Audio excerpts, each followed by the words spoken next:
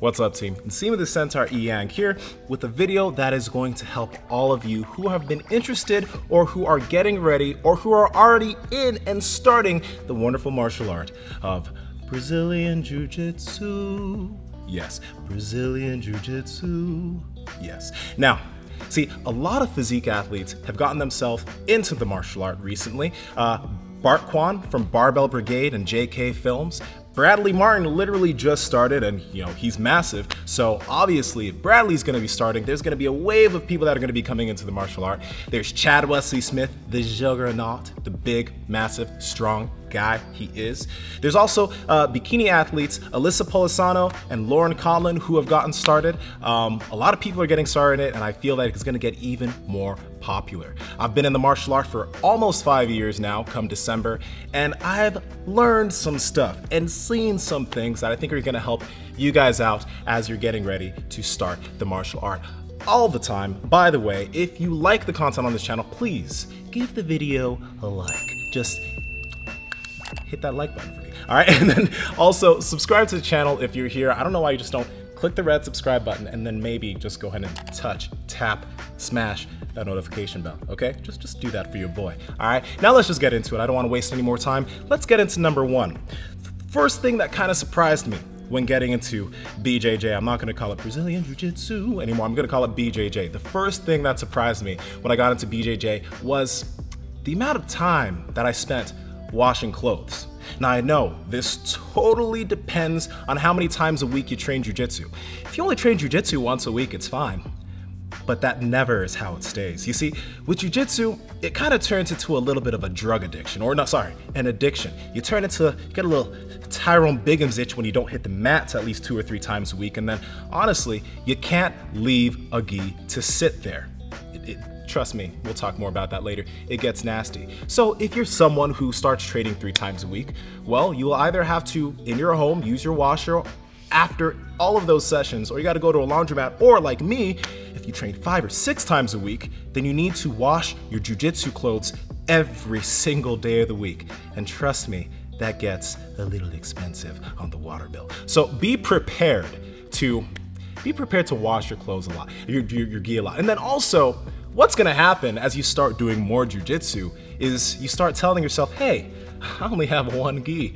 I need to get more.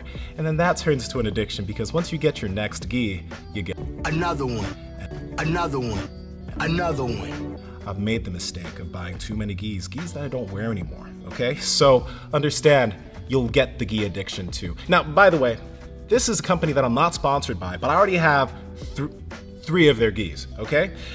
Origin gis. Just get your gi from Origin. And the reason is this: you can customize the sides of the bottom and the top. I have a weird body where my top or my bottom is much bigger than my top. So when I would get old gis, right, usually the bottom was too small and the top was too big, or the top was too big and the bottom was too small. With Origin, you can customize the two. And I've had those gis for 3 years and they are still in pristine condition. No rips, no tears, they're wonderful. If you want a good long-lasting gi, go to Origin gis. Just get it. There's no code because I'm not sponsored. I bought all my gis. Just trying to save you some time and some money because they're great. Okay, now, the number 2 thing that I wasn't prepared for when I started jiu-jitsu was the amount of sweat that you produce, the amount of sweat that your partners produce, and the amount of soreness that comes from the sport. But let's just first talk about the sweat. You see, when I went into jiu-jitsu on the first day to go watch, I saw everybody rolling together and I was like, wow, this looks fun, this is great, this is gonna be awesome. And then when I won my first day of jiu-jitsu, and then this guy mounted me, and the sweat from his beard started to drip into my mouth, I wasn't prepared for that. I wasn't mentally prepared for that. I was a little bit scarred when I was leaving this school and going home. And let me tell you, it's just not something that you're gonna be prepared for. That close person-to-person contact when you're rolling with someone, unless you did wrestling, or maybe football or something like that, I didn't, you're not gonna be ready for it, okay? So the sweatiness is something that you're gonna get used to. You're gonna sweat a lot. Your partner's gonna sweat a lot. You guys are just gonna have one big sweaty mess of a time. It's gonna be great, trust me.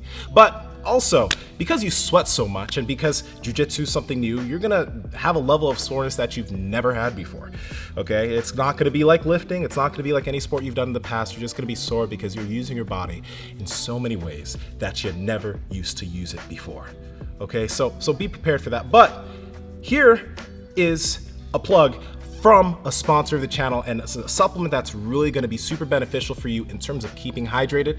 I've talked about them a lot, and I'm gonna continue talking about them because they're freaking amazing. Element electrolytes. Okay, they have the perfect blend of sodium, potassium, magnesium to use prior to rolling, after you're rolling, to make sure you're well hydrated. I used to cramp a lot in the past with jiu-jitsu. Cramps are a thing of the past. I train a lot fasted. I sweat a ton. I'm starting to sweat as I'm doing this video. I need to get my electrolytes, and Element does that for me. So head to drinkelement.com/Nsima and check them out, because trust me, it's gonna do you some good. All right. Now, the third thing that I wasn't ready for, and the people in my life weren't ready for, was the smell. The smell of your vehicle, to be more specific. You see, when you sweat that much in a really heavy gi, you take it and put it in your car. I don't live far from my school. I don't live far from my jiu-jitsu school. I live maybe 10, 15 minutes away. But the amount of stench that can build in a vehicle within a 10 to 15 minute period is something that one can't understand. God forbid you live 30 to 40 minutes away from your jiu-jitsu school. Your car's gonna smell. Okay, you know what? Let me just tell you a story. One of my friends came into my car one day, and he hadn't been in my car for a little bit. And he turned to me and he looked at me and he looked straight forward. We drove for a little bit. He's like, "Nsima, I gotta ask you, bro, why does your car smell like butt?" I was so embarrassed, yo, because I didn't realize it smelled like butt, and it smelled like butt because my jiu-jitsu stuff was smelling the whole thing up the whole time. So I tell you this with some tips. Number one, if you don't have them already, get yourself some car seat covers, because you're gonna be super sweaty. And then whether you have leather seats or carpet seats, you're gonna sit down in that seat. And if you're sweaty, it's gonna seep into your upholstery, right? And over time, your car will start to smell like deep cracked butt. I'm serious, it won't be good. So get yourself some car seat covers so you can go sit in your car, you can pull the car seat cover off, you can wash it later, it's good. And then number two, get some, fabric softener, because it smells really strong. Put it in the back seat. Just keep it in the back seat. Keep it there. Don't remove it. Keep it there, okay? Your car will smell good. You're good. Get yourself a few air fresheners, because they sometimes make a difference. But the biggest thing that I think makes the biggest difference is when you finish jiu-jitsu, grab yourself a plastic bag. Treat your gi like it's a toxic, acidic thing that you just need to tighten up and put away, right? Tie it in a plastic bag super tight, then put it in your other bag. And trust me, your car won't smell as bad. Do these things, and then your significant other or your friends won't think that you're a smelly piece of, I don't know. It's just do it, okay? That'll save you. All right, number four. Okay, the fourth thing that I wish I knew before starting jiu-jitsu was that nothing, zero, Greg Doucette, zero, nothing will make sense, okay? Trust me. At least since I didn't have a grappling background or a martial arts background, when I went in there, I wasn't some prodigy that everything started clicking. This is all good. No, nothing made sense for like the first year and a half. Some things would start to click, but trust me, almost everything was going over my head every single session. And I think going into jiu-jitsu, understanding that you're gonna be like a baby learning to walk, and it's gonna take you a long time to get your first steps. It's gonna take you a long time to jog and run and sprint. Understanding that concept will allow you to go in with just the willingness to learn, the willingness to suck really bad and get your ass beat, and just to take things in as best as possible. There's a reason why a large majority of students quit at blue belt, and it's just because they get to a point where they're like, oh, okay, I get it, I don't need to do this anymore. But no, it's an eternal journey where things will be difficult. After a certain amount of time, things will make sense, okay? But let me tell you, it'll take a long time to get there. So just understand that. Nothing's gonna make sense initially, but just give it time, learn, be humble, be okay with getting your ass beat, be a good training partner, and you'll get better, okay? Okay, I think that would be the biggest thing I want you to understand from this video. But we have one more thing. one more very, very, very, very, very, very important thing. And that is the hygiene of 3 different things. The hygiene of your school, the hygiene of your training partners, and then the hygiene of you. Okay, let's first start about the hygiene of your school. I am so blessed to go to a school, Casa Jiu Jitsu in Sacramento, California. Carmichael and Roseville, they have 2 locations. I'm so happy to go to a school that takes cleaning the mats seriously. It's only when you've been to a dungeon, a school that doesn't clean their mats well, a school that when you look at their mat, you swear you saw something twitching in the corner. It's only when you've been to a school like that you then appreciate a clean school, okay? Because jiu-jitsu is a contact sport, okay? You're gonna be rolling and it's close contact. You're gonna become friends with your training partners, friends in a way that you never expected. But it's a contact sport, right? And if these mats aren't cleaned, yo, I've heard stories of guys getting multiple bouts of ringworm on different parts of their body. Not at my school, but other places. Kieran Fitzgerald, the owner of CSA Gym, right, in SoCal, I think it's San Jose, I don't know. But he came on Mark Bell's Power Project and he told me about mat herpes. Mat herpes. So you got a cold sore. You ready? And then you go and grapple. And then you get your lips up on somebody's skin. What do you think you're doing? What do you think you're doing? There you go. Now you got mat herpes. Good job. Mat herpes. So that's normally how people are going to spread mat herpes. Somebody has a cold sore, and then they grapple with it, and then that gets on that person's skin, and then that person gets one, and then that person starts to scratch it, and now it's super contagious. And then it's rare, but it is literally the worst skin condition from grappling.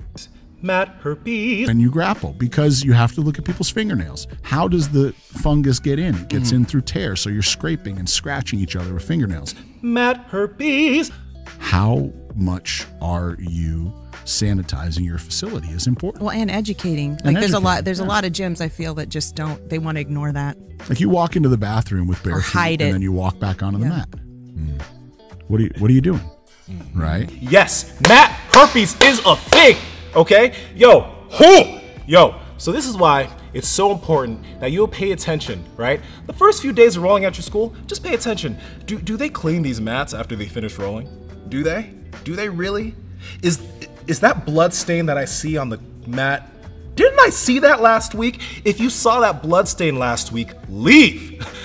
Find another school, yo, because trust me, you don't want to get ringworm, you don't want to get mat herpes, you don't want to get jock itch, you don't want to get all the fun fungal infections that can happen from jiu-jitsu. And I know I may be sounding a little bit ridiculous or I might be going a little bit over the top here, but it's a real thing to think about.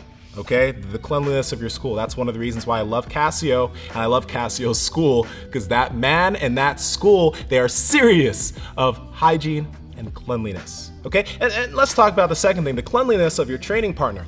Now, most jiu-jitsu schools, they have a little poster of a monster guy, and he doesn't have his nails cut, right? His fingernails and toenails are super long, his gi is super smelly, he just looks dirty and nasty. All right, if you see your training partner, right, and their nails are long and they smell, maybe just don't roll with them. Maybe if they ask you to roll, do this thing. Maybe just go run to the bathroom real quick, okay? And then the cleanliness of yourself, okay? Make sure that you go in, your nails are short, your toenails are short, your gi is washed, you've worn deodorant, right?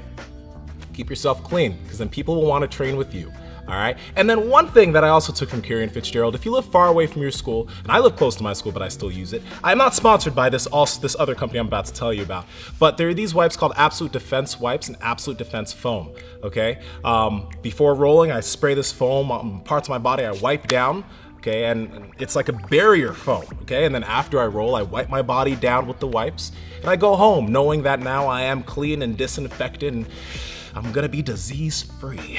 Okay, I'm absolutely serious, guys. Like, I know, again, it sounds a little bit over the top, but you just trust me. After jiu-jitsu, use this stuff. I'm not sponsored. I don't get any kickback of anything. And make sure when you go home, shower immediately. Don't sit in your jiu-jitsu stench. All right? So, I hope that on your first day of jiu-jitsu, when you finish up, you're packing up your gi in the plastic bag and you're zip tying it. You put it in your car and you sit on your seat that now has a fresh new seat cover on it. You sit down, you start your car. I hope you think, thanks, Nsima. You're an awesome guy. You saved me. I don't need all that, but I really hope this does help you guys out, especially if you're beginning your jiu-jitsu journey, because these are things I wish I knew, and now you know them too. Now, guys, if you like the video, give it a quick like. Sub to the channel. If you're interested in working with me one-on-one, head to www.breakthebar.com while I'll help you get lean and tight and get your body right. This is Nsima the Centaur Inyang from breakthebar.com. Be an anomaly. Be dope. Be yourself. And I'll talk to all of you very, very soon.